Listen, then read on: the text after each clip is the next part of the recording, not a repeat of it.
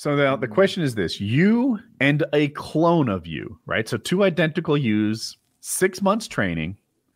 What weight class do you think you can win a UFC fight in? So it's 2v1, but I mean, I have to fight at 170. That's all I can do.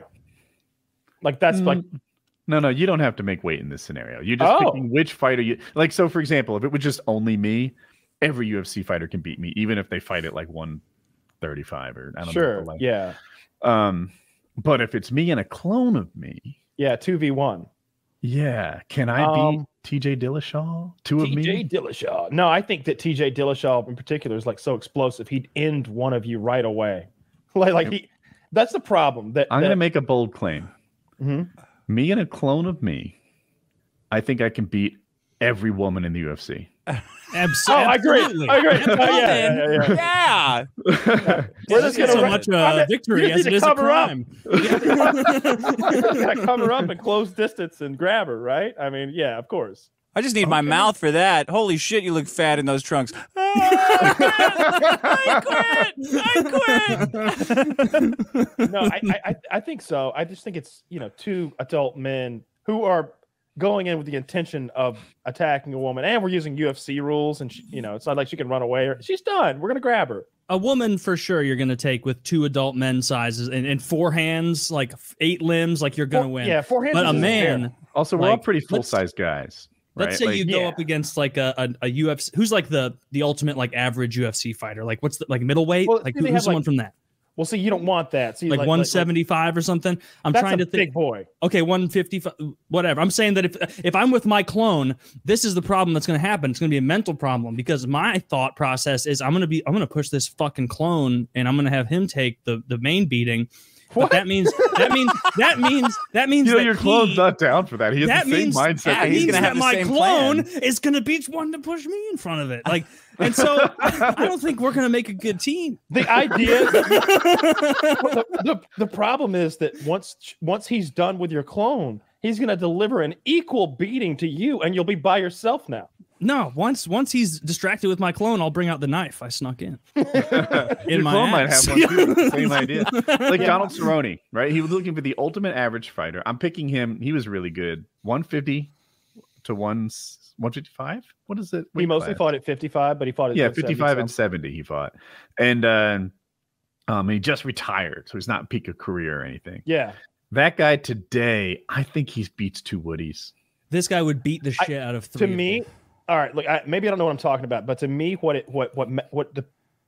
if he can go into it with the mindset that he's got to like knock one of us the fuck out immediately, and he does that, then it's over. And I think he would. I think that any like trained fighter would know that 2-on-1 is hard no matter what. Do you know how bad my partner's cardio is?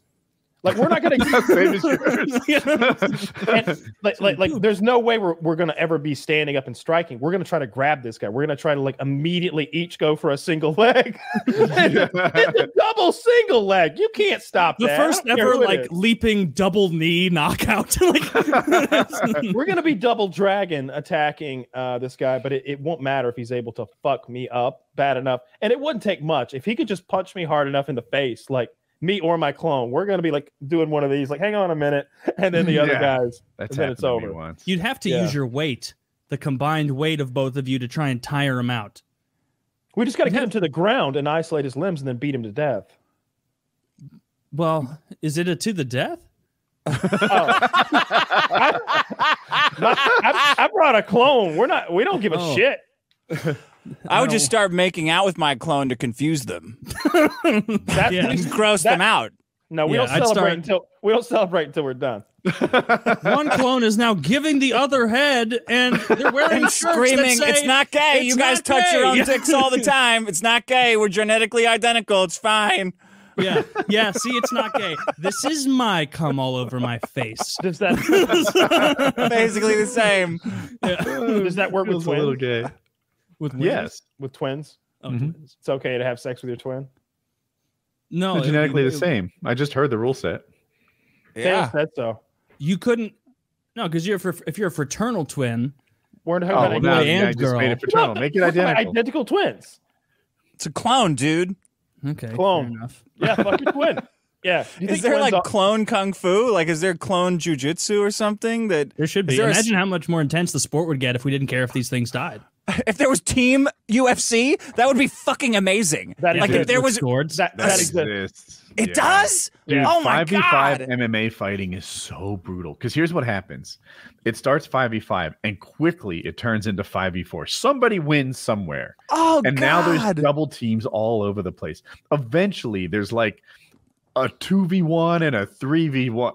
Did that math work? Yeah, I think it did. Yeah. You know, and some guys they're fighting 3 people at once, trying to show some heart, but also hopeless. And, you know, you see how much it matters when you're outnumbered. It is not. Oh my God! What is this? Thank God that mime is there. Look at the mime. Look at the mime. What the fuck? What country was this? Well, I wasn't looking at the observing mime. I was looking at the protecting mime over the body. That's not a protecting mime. Because we know what the ref looks like. He has the blue gloves. What is happening? Oh, they are not bothered by what's I'll tell you what I thought was happening. I thought that the man on his knees was holding down an opponent and the two standing were helping him clobber them. But now as I've looked closer, I think maybe the man dressed in white in full clothing might actually be getting clobbered. I can't really tell. This is a terrible photograph. Here's my theory. Can we do better? It's shirts versus skins, right? And we're at a point where Shirt on the ground was doing well, but he found himself in a 1v3 and he's not going to do well for much longer. Nobody does well in a 1v3. And it looks like a very upcoming 1v4. I'll say that guy's striding. That guy's striding very relaxed. And then look at Benedict Arnold, far left of the cage, just watching his man get. I wish there was something I could do. But I think it's I'm just so like winded. It's like a 3 or 4 on 1. So the guy strolling over is like, they don't need me to clobber that poor man. Yeah, well then that guy should be going to the guy on the left. I've watched a good bit of that. So there's a bunch of combat sports that are kind of like the black sheep of the family, right? Look at this. Oh my God, it really is shirts versus skins. Yeah, the cavity creeps. Why are their faces painted? Why are their fucking faces painted? That's the Jabberwockies, the dance troupe. Their career has not been going well. Now they're fighting in their goofy masks. Yeah, I mean, I can tell just from this picture that the milkmen are going to get their shit pushed out. That's they so do not funny. look prepared. I like that they brought 2 refs, though. It makes sense. Yeah. Why was there only 1 ref in the later pictures? Did one of the refs get out? I think the guy on the left was there too. We just actually good point. I don't know if I noticed him. There's a lot of combat sports like that, though. There's also the like medieval combat where they go at it wearing full armor and those are wild. Yeah, those are wild. Because some of those guys dressed as knights are like actual like martial artists, and they'll head kick people wearing a steel boot.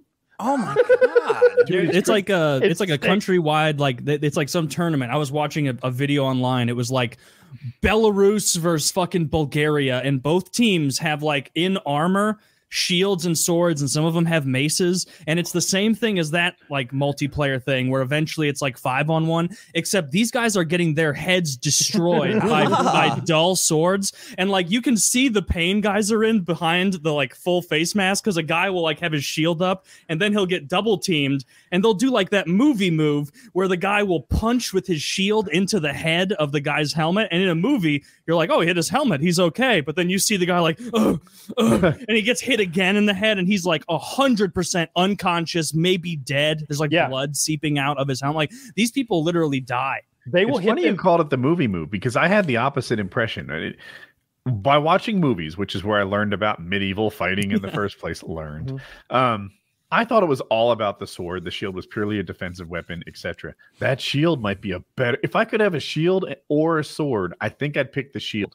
It's both defensive and offensive. Well, some of them like that shield, it's brutal. Do you remember that clip in 300 where Leonidas like has the shield or whatever, and he like boxes someone with it? Yeah, like real hard. He does like a backhand. That's what they do. Yeah, like well, they weren't doing backhands. They were like literally like 3 guys in armor just pin a guy to a chain link fence effectively, and then just hit him in the head until he's no longer conscious. Well, you can see the strikes. They'll hit this. The swords are very dull, but you can watch the guy get hit in the head, and it dents his helmet, and the guy's kind of wobbled.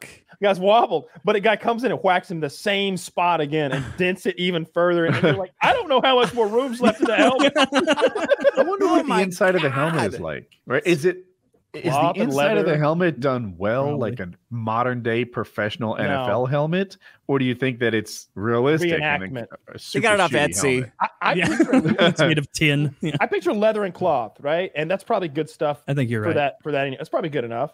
I But would want to wrap a like I have some pretty quality motorcycle helmets. Yeah. Just put some metal on them and dress them up like medieval helmets. That's what you want. My friend was talking about his better. buddy. His buddy's 6'7", and he works this restaurant, gets off late, and he's always drunk going home. So he's scared he's going to fall over drunk, kill himself. 6'7's a long way to fall. So he started wearing a helmet on the way home. Get out. And somebody was like, isn't he scared somebody's going to bother him on the way home? I'm like, he's an armored troll. Bother him. Like when you're fighting with a helmet. If you're getting in a fight with a giant, your first thought is like, maybe I could hit him in the head and knock him out. This guy's got a helmet on, like strolling home.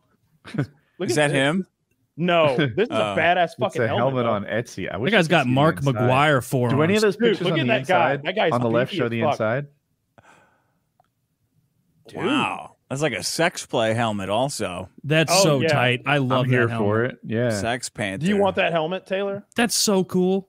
Yeah, that's awesome. I just actually wear gonna wear buy- that to the store. I was gonna buy Woody a knife, and I was thinking like I gotta get Taylor something now, and I was looking at this battle axe for you. Yeah. And then I got, as long as it is as valuable or more valuable than this, it's fine. That's exactly what I was looking at. Exactly. So that I was like, oh god damn it, Taylor's fucking axe is gonna cost like $300. Now I gotta find Woody a better knife. And then I know. Well, for some reason I told myself I did, and then I like an hour worth of shopping later, and I just gave up and closed the app. Well, the thought was very kind. Yeah, thanks, Kyle. That's for the more than almost I've ever gift. cared about anyone. An hour of shopping. Kyle thinking about getting us a present might be one of the nicest things the three of us have done for each other.